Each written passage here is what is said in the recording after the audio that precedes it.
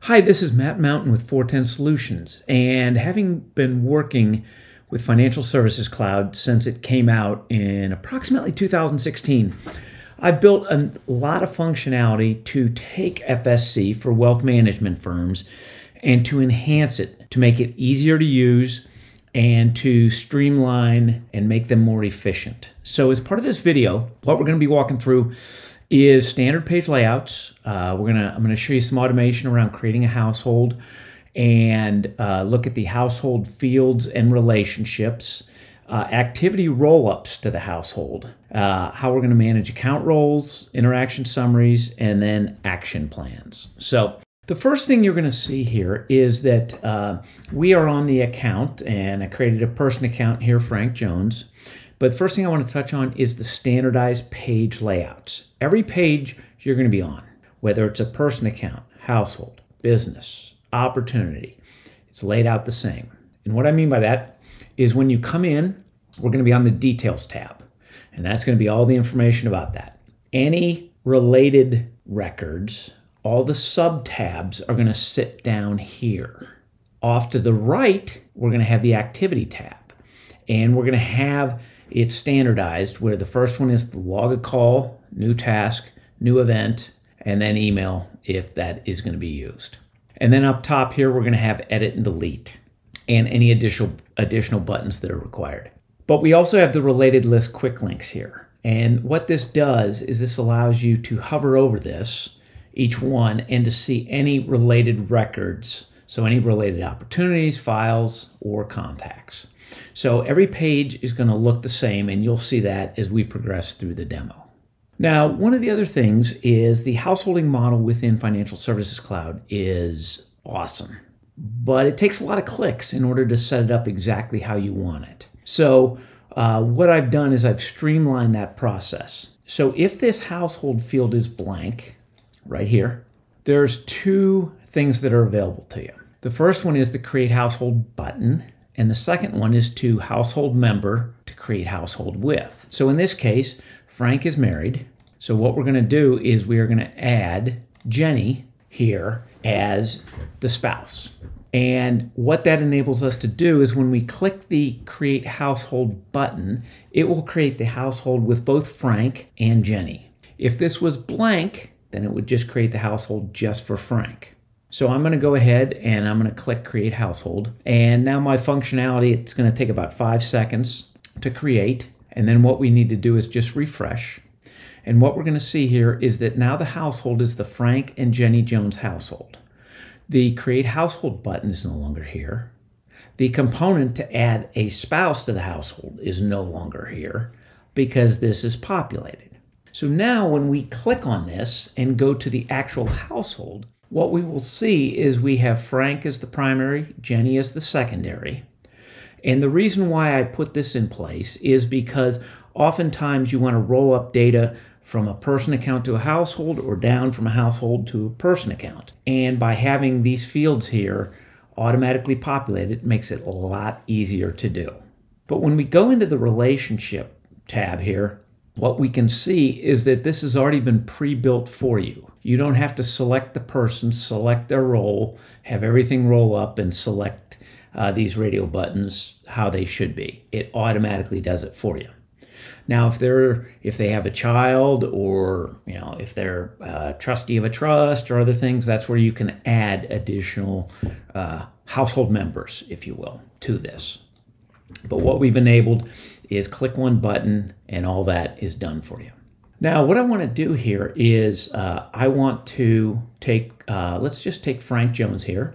And one of the things with Financial Services Cloud is when you have an open activity or a completed activity at the person account level, it rolls up to the household, but it rolls it up into a related list up here.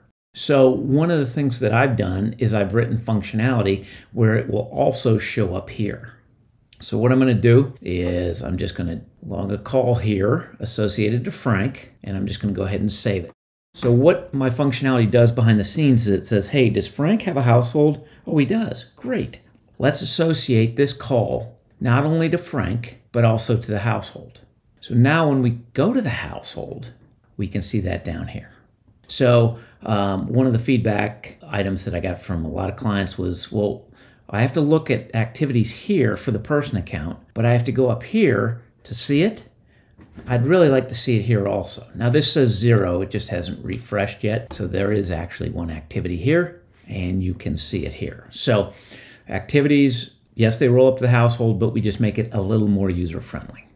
Now, another thing that I've got in place is because of action plans, you may want to assign tasks as part of your standard processes. So for example, with client onboarding or money movement or what have you, you may always want to assign a task to the same person, or you may want it to be dependent here. So I'm going to go in here and I'll add myself as this, and I'm going to add Bart Scott as this one, and I'm just going to assign a primary and a secondary advisor. Now what this does is I've got functionality that keeps the account team here in sync. And this account team is going to be used when we use action plans. So when we kick off an action plan, we may want to have it do a lookup and assign the first task to the primary advisor and the second task to the secondary advisor. So with these being populated, it actually looks up here, but one of the biggest issues is that people want an easy way to visualize it. So that's why I've added this here, and as you fill this out, it syncs it with the account team.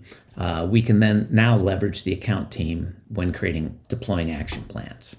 Now, one of the other things is interaction summaries. So as you're meeting with your clients, your important meetings, you're going to want a way to differentiate those important meetings from the day-to-day. Over here in the activity, this is where you track your day-to-day. All your activities, your calls, just things you're doing for them. And this is where emails can come in. So you're going to have a lot of activities here. Now, when you have your annual meetings, what I've built some functionality for is we're going to call this the annual meeting, and we're going to schedule the annual meeting for the 19th. And there's a field here called Create Meeting Record. When you check this, not only does this put it on the calendar, it puts it on the calendar whether you check it or not. So when I go ahead and check that, what you're going to see is that it's going to show up on the 19th at 9 o'clock. Now I have something on the calendar. But what I've also done is I've leveraged interaction summaries. And I've got a naming convention here where it takes the subject of the event plus the date, and it creates an interaction summary. Now this is where you can track your important information about those meetings. So when did we talk to them about tax? We discussed stuff. And we've got estate, retirement, financial planning, insurance, and investments. So as you come in here, and whether either during your meeting or after your meeting, this is where you can type in all your notes about what was discussed. From here, you can also schedule follow-up tasks that need to be done. So you have one place where you can manage everything associated to your meeting. Now, what this also enables you to do is when we go to meetings here, over time you're going to have a lot of meetings. And you're going to want to see, hey, when did I talk to him last about insurance?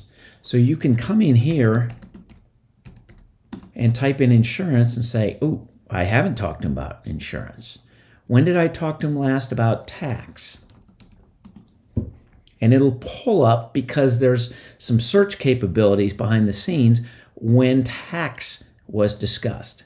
So all it's looking for is were these fields filled in, and then it will populate that for you, and you can get a quick overview of your past discussions before your next meeting. Now what we also, the last thing I want to show you today is action plans. So what we've got up here is an action plan template called Client Onboarding. And as you can see here is that we've assigned something to the client service associate, the secondary advisor, and the primary advisor. Now, I only have the secondary advisor and primary advisor filled in on that household. So by default, it'll assign the first task to me. because there is no client service associate. So it assigns it to the person that kicks off the action plan. So let's go back here. Let's take a look at this, and we are just going to kick off the onboarding action plan. So I'm just going to put in any value here. I'm going to put in A because we have a naming convention in place, and we want to start it today. Next, save. So what you're going to see is there's going to be 5 tasks. The first one is going to be assigned to Bart. So let's go ahead and go to that action plan. And what we can see here is that we've completed 0 out of 5. We haven't even started it yet. So as we walk through this process and complete these tasks, we can see we've completed 1 out of 5. And when I refresh it, it's going to say it's now we're in progress. So now what I'm going to do is I'm going to complete that, and I'm going to refresh, complete this, refresh. So now we've done 3 out of 5. We've done 4 out of 5. Refresh, and we're going to send a thank you note. And I'm going to go ahead and refresh. So now what we can see is we've done 5 out of 5. This is completed. So those tasks have not only been assigned using this, but we're actually tracking how many have been done and how many, and the status of each. Now, as part of that, prior to opening a onboarding action plan, we probably had an opportunity for them. So I didn't create one here for you. I'm just going to go into the opportunities, but here we're looking at my opportunities. And this is across all the sample data that I have in here. And this gives me the ability to look at it. I can adjust the different columns that are in here. I can sort based upon the amount, the close date, the stage. I can do it however I want. Some people like this view. Other people want to look at it in a Kanban view. Now, keep in mind that I've only got a few stages here. You may want different stages, more stages. But as I take and drag and drop this $500,000 opportunity, and I bring it over here, you're going to see the totals at the top recalculate. So let me move it back, and the totals recalculate. So this gives you the ability to summarize and take a look at how much money, potential AUM, do I have at each stage. So that's how the opportunity process and allows you to forecast new money that can come into the firm. So that is a quick overview of my Financial Services Cloud overlay. I do not sell this. It's part of my service that I will deploy into your environment if you're interested in moving to Financial Services Cloud. If you'd like to reach out, feel free to give me a call at 513-482-1127 or email me at matt@410solutions.net. Thank you.